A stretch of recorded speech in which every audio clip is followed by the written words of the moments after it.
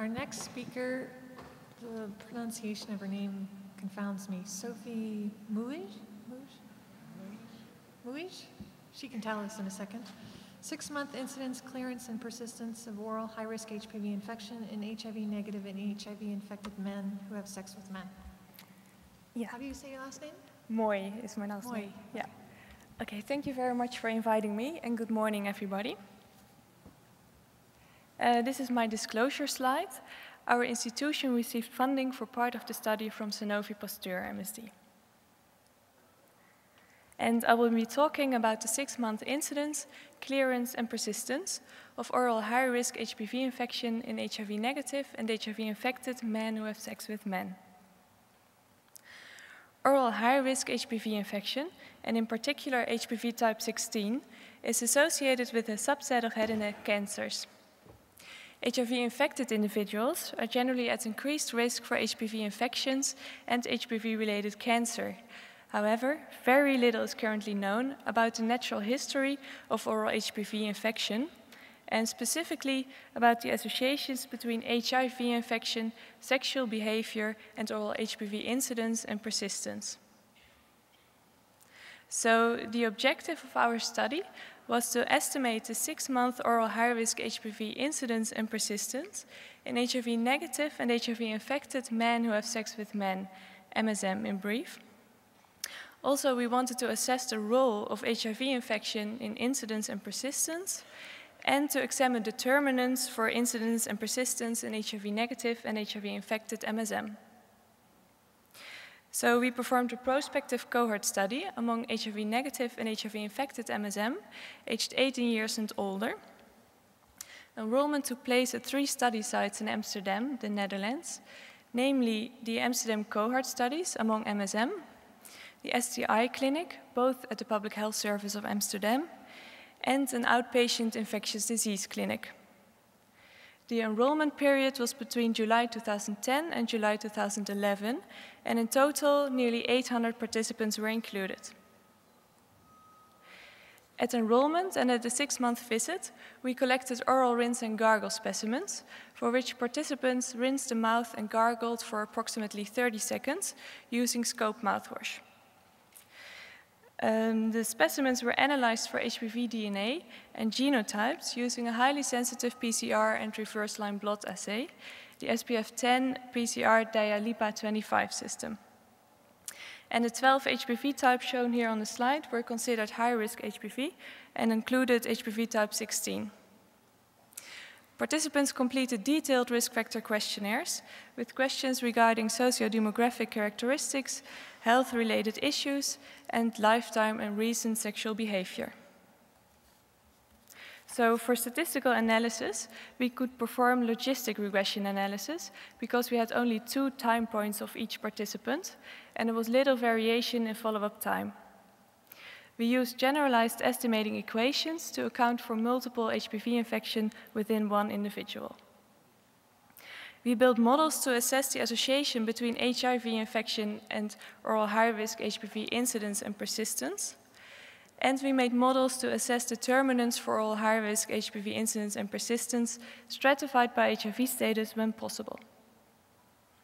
So this slide shows some important baseline characteristics of our study population, stratified by HIV status. In total, 689 participants provided both baseline and 6-month oral samples and could be included in this analysis. 60% was HIV negative and 40% was HIV infected at baseline. The median age was significantly higher in HIV infected compared to HIV negative MSM, with 47 compared to 38 years. The median number of lifetime male sex partners was also higher in HIV-infected compared to HIV-negative MSM, with 300 and 100, respectively. And the prevalence of oral high-risk HPV infection at baseline was 15.2% in the total population, and stratified by HIV status, it was 9.4% in HIV-negative and 23.9% in HIV-infected MSM. So now I'd like to show you the results of the 6-month oral high-risk HPV incidence. And incident infection was defined as a new type-specific HPV infection detected at the 6-month visit, which was not detected at baseline. 56 out of 689 participants, 8.1%, had one or more incident oral high-risk HPV infections at the 6-month visit. And in total, we observed 67 type-specific oral high-risk HPV infections. So this slide shows the type-specific oral high-risk HPV incidence stratified by HIV status. On the y-axis, you see the incidence in percentage from 0 to 5, and on the x-axis, you see the HPV types. The light blue bars are HIV-negative MSM, and the gray bars are HIV-infected MSM. And for HPV type 16, for example, we observed that the 6-month incidence was 0.5% in HIV-negative MSM and 1.5% in HIV-infected MSM. For HPV type 18, the 6-month incidence was 0.2% in HIV-negative and 2.2% in HIV-infected MSM. So, in our overall model, to estimate the effect of HIV infection on oral high-risk HPV incidence, we observed that HIV infection was independently associated with oral high-risk HPV incidence, with an adjusted odds ratio of 3.7.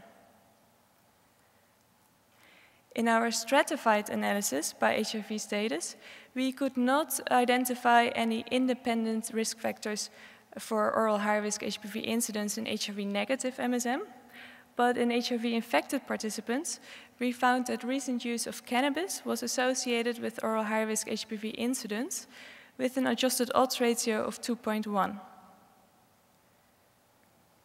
Now I'll continue with the 6-month oral high-risk HPV persistence. At baseline, we detected 130 type-specific oral infections in 105 participants.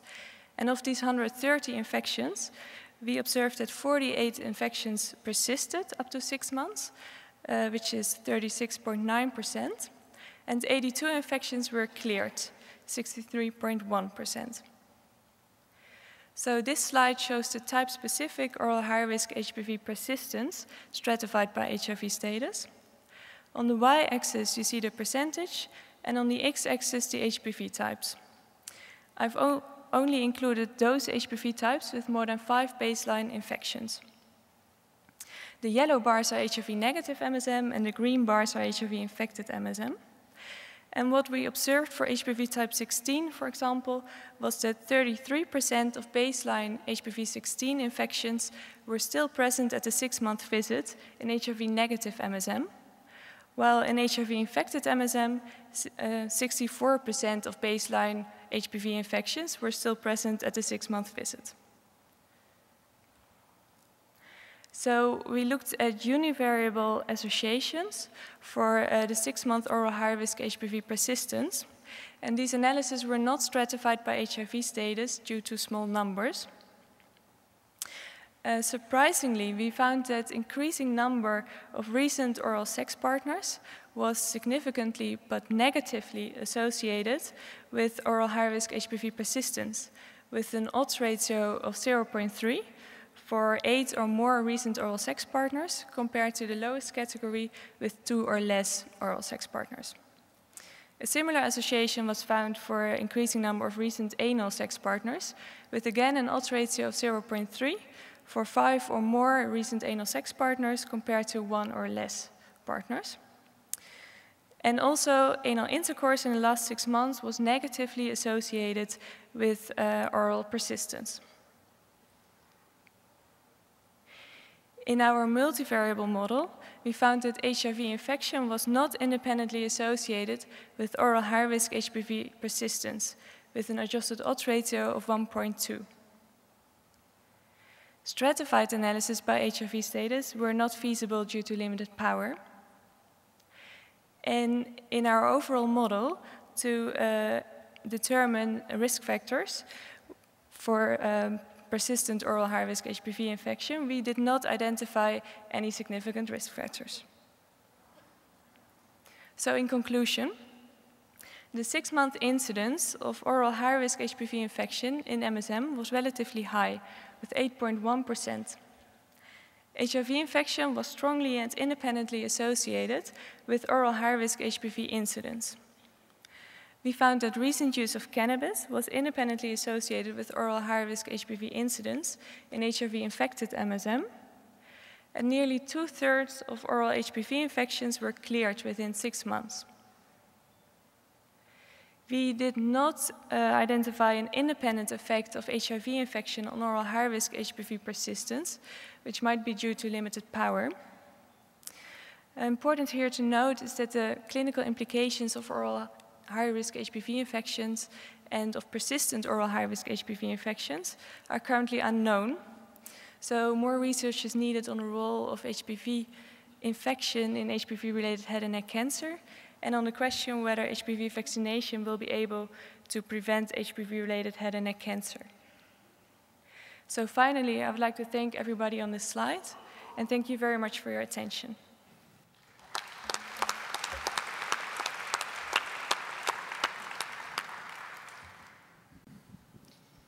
Any comments or any quick question? Please. Hi, thanks for the presentation.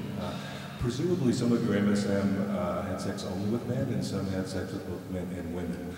I'm wondering if you were able to look at that subset and if there were any differences with regard to behavioral factors and your outcome of persistence, and whether or not that's a potential confounder for those interesting results. Yes, thank you for your question. Within our cohort, they're all men who have sex with men, and they have very little sexual intercourse with women. So we do ask that in our questionnaire, but the numbers are so small that we do not look at that specifically. So I could not stratify by that. Hi, Amber D'Souza from Hopkins. Interesting presentation. I wanted to ask about your risk factors for persistence. It was surprising that recent sexual behavior was a predictor, and I know you only have 2 time points, but we know that incident infections usually clear more quickly than persistent infection, so I'm assuming that that's a surrogate for which prevalent infections at baseline were incident, and that the reason you see an association between recent sexual behavior and persistence was because those infections that were more likely to clear were more likely recently acquired. Have you thought about that, or will you be following that? Yeah, at the moment we only have 2 time points, that's correct. And we hope to, or we're planning to look at the 2 years incidence and persistence for HPV infection, so every 6 months. So hopefully we'll be able to look at more specific relations with those data. Thank you very much.